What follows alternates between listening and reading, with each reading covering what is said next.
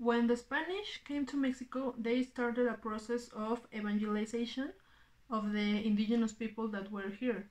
They even brought the Inquisition with them, but the Inquisition wasn't really enforced because most of the Christians that were here were new Christians.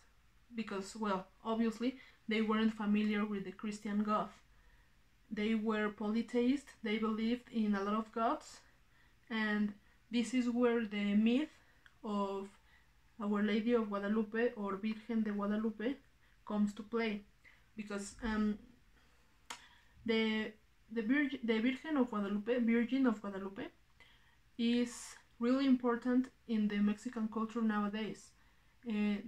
She is a symbol. She is this really big symbol of the religion. Most people believe only in the Virgin.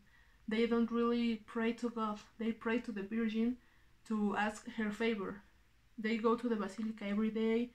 There's people that come from other states of the country, from another states, like they do these really long walks called peregrinaciones to go to pay their respects to the symbol that is the Virgin.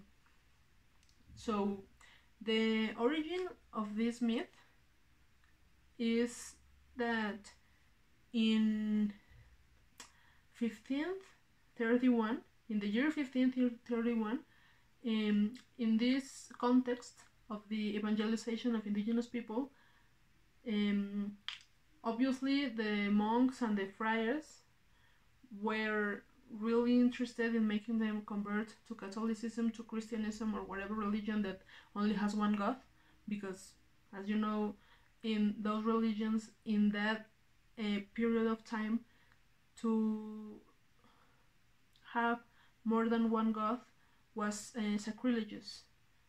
And because they were coming here as invasors, they have to impose their ideology. So yeah, basically what the Spanish did was to demolish all the temples, all the images of the gods of the people who were here, and to impose their own god. And well, yeah, in that context, supposedly the myth happened in 1531. The myth says that an indigenous man called Juan Diego was one day walking in the hills, and out of nowhere he saw this really beautiful woman with a shining aura around her that was talking to him. He came where she was, and the request that the woman had was very simple. She said to Juan Diego, "Okay, I am Guadalupe. I am the Virgin of Guadalupe. I am the Mother of God, and I want a temple to be built in my name in the hill of Tepeyac." And obviously this guy told her that he wasn't gonna be able to build it because he wasn't having any power in there. He was just an agricultor. He was just an indigenous man in a country now oppressed by the Spanish. But even though he agreed to go to the friar that was in charge and tell him that he had seen the Mother of God, that he had seen her, and that she wanted to have a temple in her name. But obviously the man in charge, whose name was Juan de Zumarraga, wasn't having it. He didn't believe him, so he asked for proof.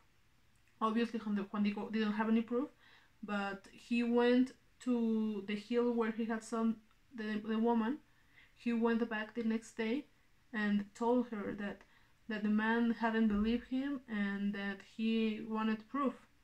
And because of that, the Virgin said, "Okay, go to this hill that is here where we are, and take some flowers in your poncho, and when you are in front of the friar, you give him the flowers. You just let him see them." that's what Juan Diego did. But the strange part is that it was winter, so there shouldn't be any flowers around. But the myth says that when Juan Diego went to the hill, there were a lot of beautiful flowers, all kinds of flowers you can think of, and he took all the flowers he could, put them in his poncho, and he went like that to see the friar again. And when he was in his presence, there the images, the paintings show a man that shows the other one what is beneath his poncho. But when he was trying to give him the flowers, when he let the flowers fall from him, the image of the Virgin had appeared in his poncho. It was imprinted there, and there was no way that could happen. And supposedly that was proof enough for the friar to agree to build a temple in the hill of Tepeyac. And actually the temple is still there. You can still go there to pray, and there is also a newer temple lower in the hill. There's a whole zone that is dedicated to the Virgin of Guadalupe nowadays. And well, the thing is that that story is so important that the poncho, supposedly the original one, is in a museum. It's also in a museum. It's in Marked, so you can go and see it. And it's supposedly the image that is in the temple. And well, the thing here is that the actual history tells us that the Spanish didn't know about this story until 16 something, until 100 years later the story came to be in the actual books. And the thing here is that it is thought that the Christians told the indigenous people that their goddess, one of their goddess, who was called Tonatzin, was actually a Catholic goddess, and that they had to pray to her. Obviously they changed the story so that she wasn't a goddess anymore, but she was the mother of God. But yeah, basically the Virgin of Guadalupe, or Our Lady of Guadalupe, is the Mexican version of the Mother of God. And obviously it was the story itself was made by the Spanish to continue the process of evangelization of the indigenous in the territory. But it doesn't matter, because at the end of the day, this symbol, this Virgin, has a lot of followers nowadays. That every year there's even a festivity called the Day of Our Lady of Guadalupe. That there's a big party in the temple, not the original one, but in the whole zone. As I said, there's another temple, bigger, newer.